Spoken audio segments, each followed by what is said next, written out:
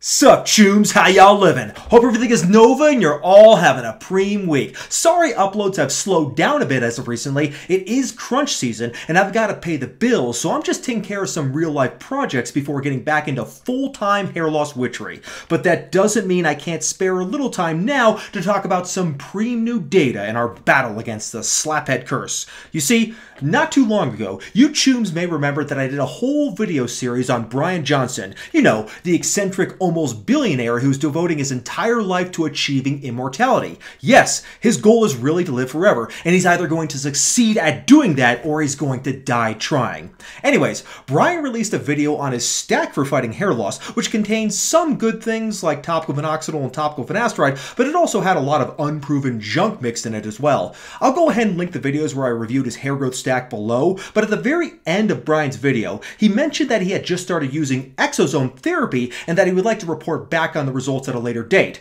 In my review of his hair growth stack, I didn't go over exosome therapy because I wanted to concentrate on what he was using at the time he shot the video. However, some of my viewers have asked for a video on exosomes specifically, since after all, if Brian Johnson is starting to use exosomes, then there must be some science behind using them for hair loss, right? Well, fortunately, not too long ago, I came across this article here. It is an up-to-date review article containing all the research on using exosomes for hair growth. Since it is a very recent article, it was behind a massive paywall. But no worries, chooms. I contacted the publishers personally, and I told them about my background as a hair loss witcher, and they decided that my work here is far too important and valuable, so thus they gave it to me for free after a little persuasion with the Axie sign. So, first of all, what are exosomes? Technically, an exosome is a form of extracellular vesicle. Extracellular vesicles are usually abbreviated as EVs, but don't confuse them with a real EV like a Kia EV6 GT. Extracellular vesicles are tiny balls of lipids that are secreted by cells. Exosomes are a specific kind of extracellular vesicle. They are created inside the cells and then are secreted outside of the cells. They are not simple little balls of lipids. They contain proteins, DNA, RNA, and even hormones. These secreted exosomes are then taken in by other neighboring cells. So maybe you have figured out from this exactly what the purpose of exosomes is. Exosomes pass messages between cells, so you can kind of think of them like the postal service for your cells. For example, if a dormant dermal papilla cell in a hair follicle receives a message that it should start growing and dividing, it will then pass that message on to other neighboring cells by sending off exosomes. That way, nearby cells can coordinate their activities. So, exosomes are not some new phenomenon. They have been known about for about a half a century. They're actually being used right now as a sneaky way to deliver drugs directly into the cells. You see, it is possible to stick drugs inside exosomes. Cells will then consume the exosomes, and then the drugs can enter into the cells directly. So, exosomes are a way to fool cells to consume drugs that otherwise would not be able to pass through the barrier of the outer cell membrane. But there is another use for exosomes. Like I said, exosomes are used for cells to communicate with each other. If we take exosomes from growing hair follicle cells, they will be full of growth factors and signaling proteins that will stimulate hair growth. If we collect these exosomes and then inject them in areas where hair isn't growing very well, theoretically, these exosomes would then stimulate hair growth. Exosomes are easily obtainable and easily stored since they are technically not alive. So obtaining exosomes is easier than growing hair stem cells and also much easier than transplanting individual hair follicles. With exosomes, you're only injecting just what the hair follicles need in order to stimulate hair growth. So the science is definitely interesting, no doubt about that. But is this the practical solution to grow new hair that we've all been waiting for? Well, the good news, chooms, is that exosome therapy does in fact look very promising. The bad news, though, is that there's very little human research on exosomes. Most of the research is based on animal studies. But first of all, like I said before, exosomes are very easy to produce and to store long term. To start off with, some kind of stem cell needs to be cultured. For treating hair loss, this would be dermal papilla cells, which are basically a form of stem cell that regulate the development of the hair follicles. After the cells are cultured, there are several ways to separate out the exosomes, but usually what happens is the cells are put into a centrifuge and then spun very rapidly to separate the heavier cells from the much lighter exosomes. The exosomes can then be stored for long periods of time. If you analyze these exosomes, they contain all sorts of goodies that stimulate hair growth. For example, the exosomes contain components of the WNT Wnt signaling pathway. They also have another pathway called the BMP pathway, as well as the sonic hedgehog pathway, or SHH pathway, which I should remind you, chums, is actually the real name of this pathway, which shows that hair loss researchers have a good sense of humor. Speaking of which, what is your favorite Sonic the Hedgehog game? Mine was Sonic CD on the Sega CD, although most of you kids are probably too young to remember that one. Anyways, getting back on point, all these pathways are very important for signaling the anagen growth phase of the hair cycle and causing hair growth. In fact, the hair growth cycle is directly regulated by these pathways. We know from animal studies that high levels of the trash hormone DHT downregulate the Wnt pathway, and this is probably the most important downstream effect of DHT that inhibits hair growth in people who have androgenic alopecia.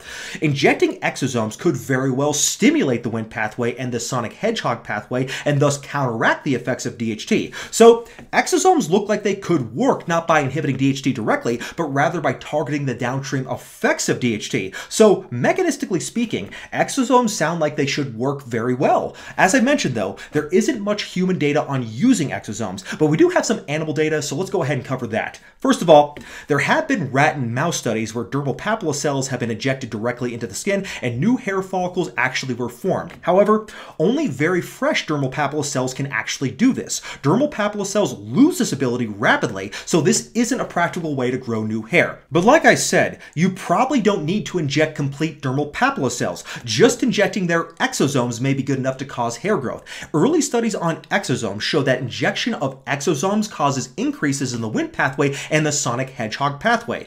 Other rodent studies then show that the injection of exosomes from dermal papilla cells increased the number and sizes of hair follicles in mice, as well as accelerated the onset of the anagen growth phase and delayed the catagen phase, which occurs at the end of the anagen growth phase before the telogen resting phase can begin. It's not even necessary to use exosomes from dermal papilla cells in order to get a hair growth stimulating effect. Exosomes from bone marrow stem cells also cause growth of dermal papilla cells and increase the number of hairs in the anagen growth phase. They also increase growth factors like VEGF and IGF-1. This is very important because bone marrow stem cells may be easier to obtain than dermal papilla cells, but even exosomes obtained from human skin cells have been shown to promote hair growth. These type of exosomes are even easier to obtain than exosomes from the bone marrow or from dermal papilla cells. So like I said, all this basic research sounds like very good news, but the human evidence on using exosomes for hair growth is still very limited. As the authors of the review article point out, quote, "Another limitation is that cellular and animal experiments are not fully representative of the human level, and the mechanisms of hair growth and regeneration in humans may be much more complex," unquote. Okay, well that's not ideal obviously, but do we have any actual human data to work with at all? Well, as it turns out, there is one human study on using exosomes for hair growth, specifically this one right here. This was a small study of 39 men with androgenic alopecia lasting for 12 weeks.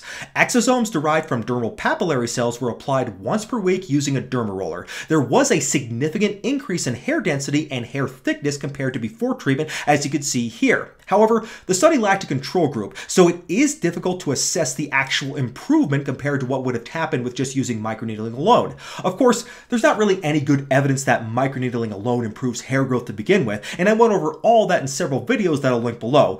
But even if microneedling by itself is completely useless, which it probably is, in order for us to have a valid study on exosomes, it is still necessary to have a control group, especially if you are applying the exosomes using a microneedling device. So I don't think we have any good human data supporting the use of exosomes for hair growth, at least not yet. But despite all this, exosomes do look like promising treatments. The authors of the review article concluded, quote, "Exosomes have been widely studied owing to their long shelf life, simple storage conditions, long intracellular communication distances, and low risk of immune responses, making them superior to direct cell therapy," unquote. So based on this data, I can understand completely why Brian Johnson is interested in trying out exosome treatments. As an almost billionaire himself, himself, he has access to resources that most of us mere mortals can only dream of.